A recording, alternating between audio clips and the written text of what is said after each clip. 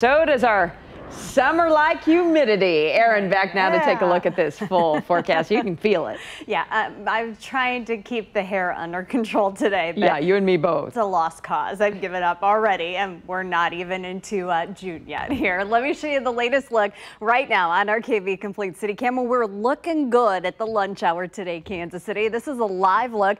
I-70 there on the east side of town, heading into downtown Kansas City. The pavement is dry. It is a little hazy here in our downtown skyline, and we do still have quite a bit of cloud cover across our area at the lunch hour today. But within these clouds, we are seeing some rays of sunshine as well. So although this looks a little bit more menacing than I think it is for some of us right now, with mostly cloudy skies, temperatures at 71 degrees. Now, let me show you the latest look of the radar, because we have a whole lot going on just to the south and off to the east of Kansas City this afternoon. We have widespread areas of scattered showers over areas of Oklahoma, Arkansas, southern Missouri, extending through the Ohio Valley.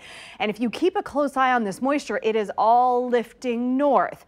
Now, for the time being, we are all dry with these waves of clouds kind of working across our area right now. But this leading edge of rain, that's what we'll be keeping an eye on here for you in the Weather Center as we're moving into your evening plans tonight. Now, a close inspection with our Storm Track 5 live power Doppler. We are still quiet even on the east side of town right now, but look just into central Missouri. We do have a couple isolated areas of rain that are starting to develop.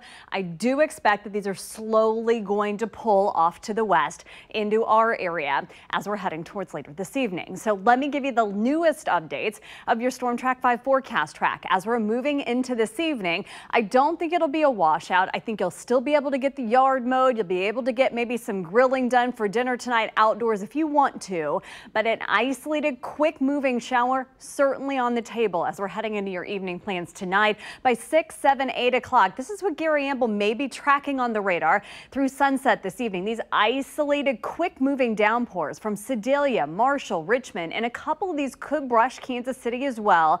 And then as we're moving into the overnight hours tonight into our Thursday, things become a little bit more active. More widespread areas of scattered showers and thunderstorms expected for tomorrow. Now, the difference from today to tomorrow. Today, they'll be kind of hit or miss. They'll be quick moving.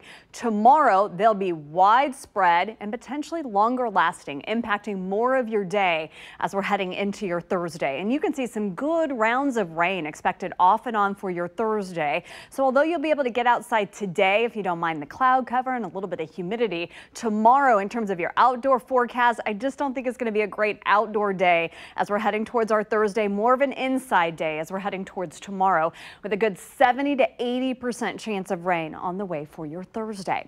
Here's the newest updates of your Security Bank 7-day forecast as we're heading towards Thursday night. A lot of this moisture, rainfall, showers and thunderstorms will begin to settle down, and that is going to give way to a beautiful stretch of weather here as we're heading toward the end of the work week and the weekend. Now, what you can't see on your Friday, the sun will be back, but we'll also have less humidity by the end of the work week for Friday, and that'll carry over into a beautiful weekend weather-wise for our area. Another heads up to you looking towards next week. It looks like we are going to warm things up a bit more here. Back into the 80s, Carolyn. Over to you. All right. Less humidity sounds really good. Thanks, Erin.